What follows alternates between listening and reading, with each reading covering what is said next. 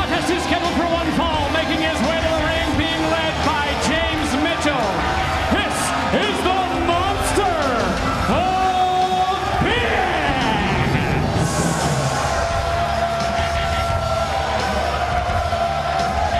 In the words of James Mitchell, wrong place, wrong time, nothing personal, Lance Hoyt. But if you're in Lance Hoyt's position, how can you feel that way when you've been assaulted by a chain-wielding, 6'8", 350-pound weapon of mass destruction, to quote James Mitchell?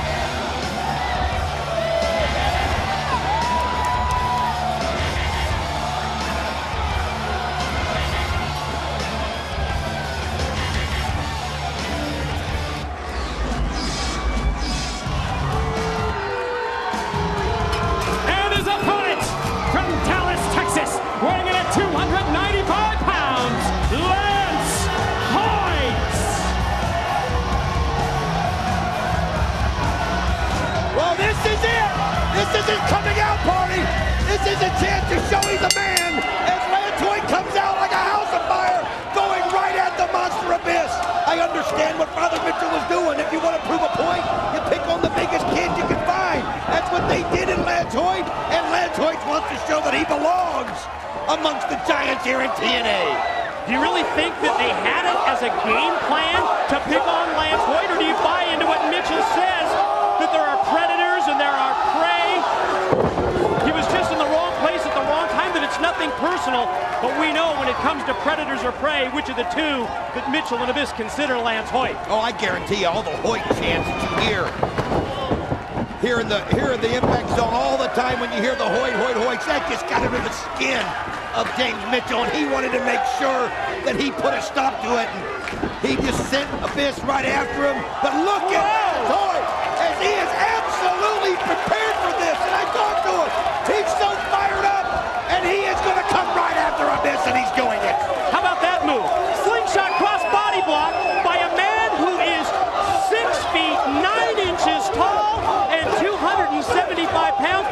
DW, if we had a tail of the tape, you'd see that Lance Hoyt's actually an inch taller than Abyss, but boy, giving up 75 pounds in weight, 350 to 275. You know what I find ironic is that Lance Hoyt normally can beat people just with his strength.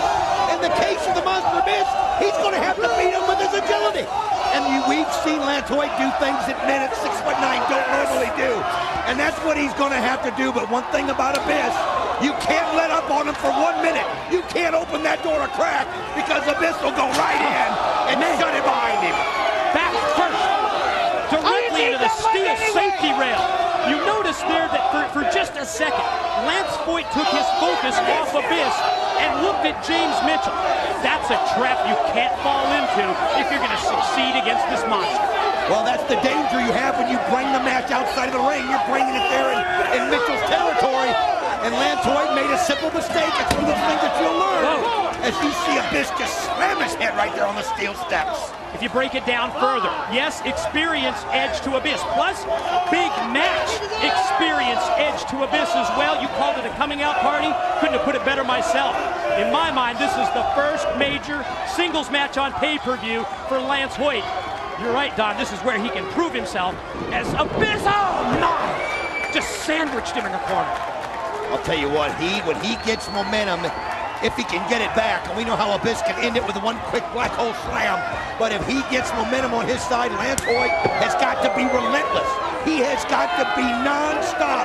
He can't let Abyss catch his breath if he's going to beat this monster in the ring out here tonight.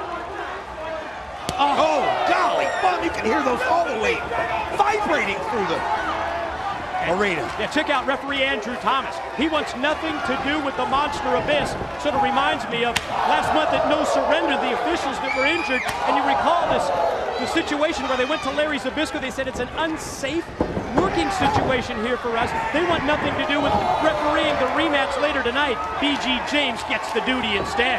Oh, there's going to be so many questions answered. Oh, as you see, when you're that tall, the leg goes up a little too high, and not many people will go their leg over the top rope. Uh-oh, he's got him. This could be a huge choke slam right here as Lance Hoyt's trying to fight out of it. And he does. Pair of elbows, the side of the head, but man, came off the ropes. But the monster Abyss just dropped him right in his tracks. Lethal lariat that time. You got to be wondering what's going through the mind of Lance Hoyt right there. It's like he's hitting a wall. Every time he runs into Abyss, it's just a huge 350-pound wall.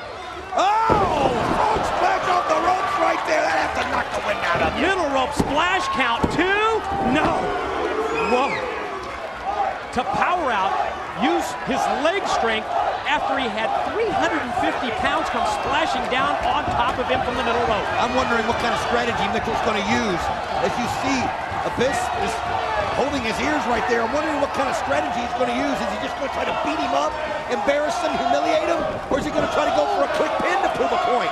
Right now, it looks like the former as he just slams him into the ring post. Shoulder first goes Lance Hoyt. Big Lance from Big D from Dallas, Texas, just had his shoulder driven directly into the steel ring post by Abyss. Oh, just powers him down with the foot right there. Lance Hoyt has got to find a way to turn this around, and that's just not an easy thing to do. And like you said, this is his biggest match to date in TNA. I thought it was interesting that James Mitchell, as he, sends him now again shoulder first into the other side of the ring, directly into the steel. You can see him holding that shoulder as he hit it just dead on. I'm gonna tell you something. It's hard enough to beat Abyss with 2 arms. You're not gonna do it with 1. If I can pick up my point, I thought it was interesting that Mitchell, during the interview, referred to Abyss as among the best of the giants in professional wrestling ever. And boy, that's really tough to argue with. It's hard to believe how agile Abyss is for his size. Oh, Hoyt comes back with a little counter right there. Talk about agility from a big man. How about a mid-rope clothesline as Lance Hoyt came flying off the second rope. Now, shot off into the ropes is Lance Hoyt. Swinging a miss with the clothesline, shoulder block takes down Abyss. I'll tell you what, he even took the shoulder that he hit into the post earlier. That's just sucking it up and fighting through the pain as he just nails Abyss with it. Oh, took a little too much time right there. You just can't take too much time with this guy. And left himself open for a boot to the midsection. Oh, wait a minute. Caught in midair. There's the choke slam. That's the move that you talked about earlier. You thought we'd see it from Abyss. This time we see it from Lance. Lance Hoyt gonna go up here doing a X Division style. You ever seen a 6'9", 275-pound wrestler moonsault? He just did. Did something. Here's the pin. 1, 2. Oh, he fights out of it. Unbelievable. But Lance Hoyt brings the crowd to their feet right there. Boy, that would have really punctuated the coming out party of Lance Hoyt. Now, heads back to the corner. Is he going to measure him for a super kick? I'm not sure what he's got in mind, but Abyss gets back up to his feet using the ring ropes, charges at him and says, oh, mighty hole, black hole slam. Black hole slam. 1, 2. What? What? He got out of it. I thought it was over. Look at Abyss. He can't believe it. Nobody gets out of the black hole slam. You can't see the facial expression because of the mask, but boy, you know what's going on underneath there. You can see the eyes. They told the story. Right, that tells it all.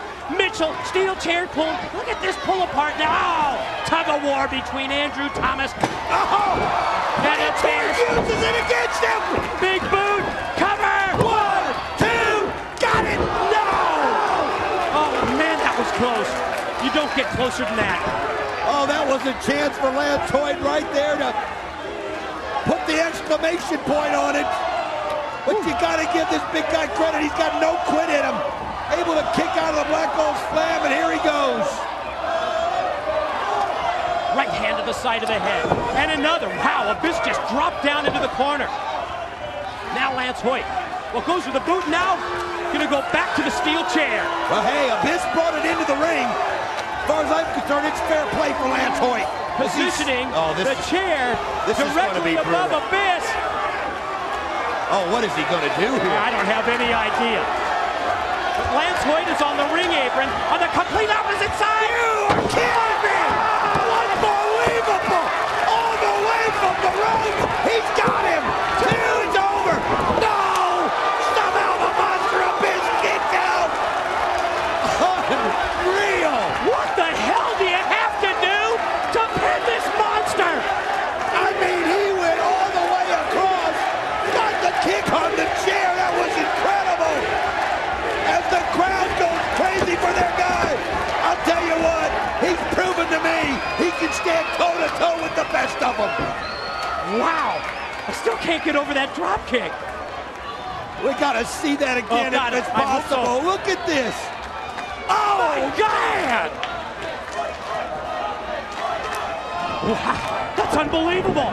To the ropes goes Hoyt. Attempt at the back body drop fails. Oh!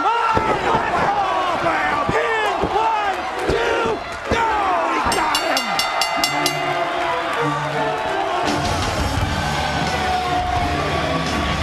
You gotta give it to him, though, Professor. He came out there. He didn't duck. He didn't run. He didn't hide. We talked earlier about how last month on pay-per-view, Chris Sabin raised his stature even in defeat. I think we just saw the same thing with Lance Hoyt. Yes, the Monster Abyss gets the win. Let's take another look, Don. Oh, he just came at him, but the momentum was too much. Abyss able to grab it, and this time, there was no way he was kicking out of another Black Hole Slam. Not after all the effort he put out in that match.